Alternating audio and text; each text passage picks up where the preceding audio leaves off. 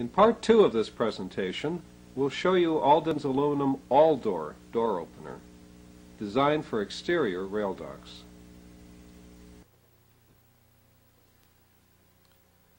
If you have an exterior dock at least 10 feet wide, the Aldor provides an economical way to open a line of boxcar doors, one after the other. Made of 6061 T6 welded alloy aluminum, the Aldor weighs under 90 pounds.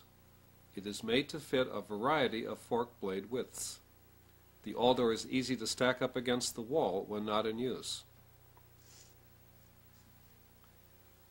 The 90-inch long crossbeam reaches out to 50 inches between the edge of the dock and the side of the car. A pincer hook at the beam end connects to the hole in the car door push pocket. Once the hook is attached to the door, the operator drives parallel to the car, pulling the door open. Because the force is applied in the same direction as the door travel, the Aldor meets OSHA's de minimis exception to the rule against the use of forklift blades alone to open car doors.